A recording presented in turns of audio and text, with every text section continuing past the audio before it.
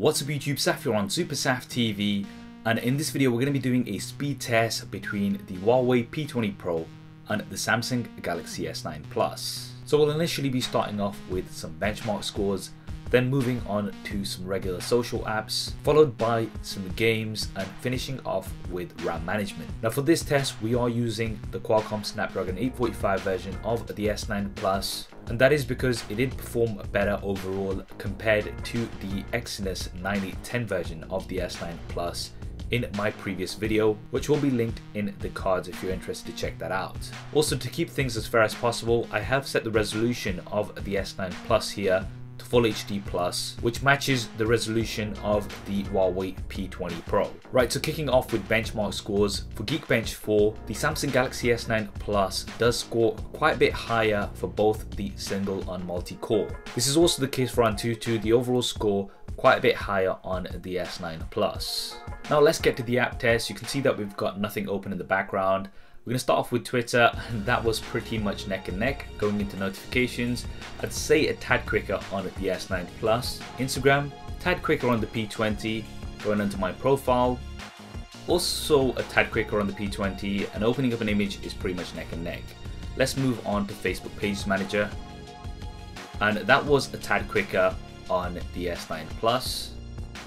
We'll scroll down here and we'll move on to YouTube. Pretty much neck and neck there. Now we're going to play the first video, and that was quicker on the S9 Plus. We do have an advert, but it is the exact same advert on both devices. Let's move on to games. So we're going to go on to Angry Birds 2, and you can see this timer here at the bottom, which is going to tell us exactly how long each of these take. And the S9 Plus is definitely here first, followed by the P20 Pro a few seconds later. Now we're going to leave this open, and we're going to move on to our second game, which is Mario Run. Once again, we can look at this timer to see exactly how long each of these take. And the S9 Plus once again is faster. Now the P20 Pro here is taking quite a bit longer. This is not usually the case. I think this is just a one-off in this situation. In previous times that I've tested this, it doesn't take that long for Mario Run to load up. But anyway, let's tap to begin. And this time it was the P20 Pro which loaded up the full game. Right, now let's move on to Sonic Boom 2, Sonic Dash. P20 Pro keeps slipping here, and it is the S9 Plus once again coming in a few seconds quicker compared to the P20 Pro. Now let's move on to Temple Run 2.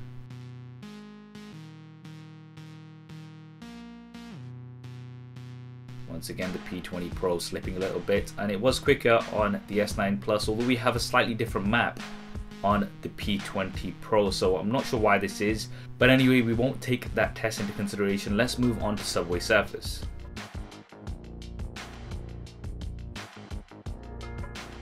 S9 Plus yet again. P20 Pro coming in a few seconds later. We'll play this and we'll leave it open. Let's move on to Dead Trigger 2. And that was pretty much neck and neck. Let's play the game.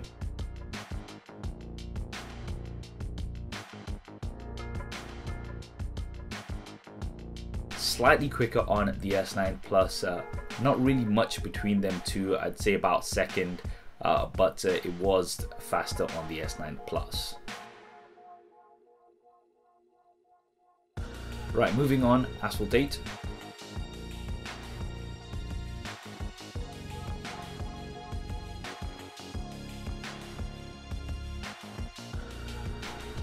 S9 Plus again. A few seconds later on the P20 Pro. And our final game is Real Steel Robot Wars. We've got quite a few games. I always say this, but this is to test out the RAM management at a later point to see how well these two perform.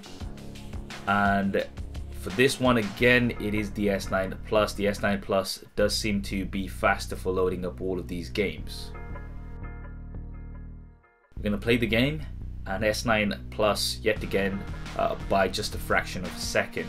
Right, now let's test out RAM management to see how many of these games are still open. Took a few seconds to reload that on the S9 Plus, but it is still in the same place. Dead Trigger 2 was in the same place. Subway Surfers, yep, in the same place. We can resume the game, and we're going to move on to Temple Run 2. In the same place. Sonic Boom, yep, as expected. Both of these do have 6 GB of RAM, so both of them handling RAM management absolutely fine. Mario Run was in the same place, as is Angry Birds. YouTube, exactly where we left it. Pages Manager, in the same place. Instagram on the image that we left it on. And finally Twitter in the same place, notifications. So there we have it, guys. That is the speed test between the Huawei P20 Pro and the Samsung Galaxy S9 Plus. Overall, the S9 Plus does seem to be the faster device, loading up pretty much all of the games faster compared to the P20 Pro. Now, for the regular social apps, it was pretty much neck and neck, and although the P20 Pro did load up all the games a little bit slower compared to the S9 Plus, it was generally only a few seconds of difference. Apart from that one occurrence of Mario Run, now this does seem to be an odd occurrence, and I don't think this is something that you are going to experience on a regular basis. And both devices overall, I think, are super fast. What did you guys think of the results? Definitely let me know in the comments below, and also let me know what videos you'd like me to cover with the P20 Pro going forward. I hope you enjoyed this video and found it useful. If you did, then please do hit that thumbs up button for me, and if you haven't already, then be sure to subscribe and switch your notifications. There's lots more content coming up on here. Thanks for watching. This is Saf on SuperSaf TV. I'll see you next time.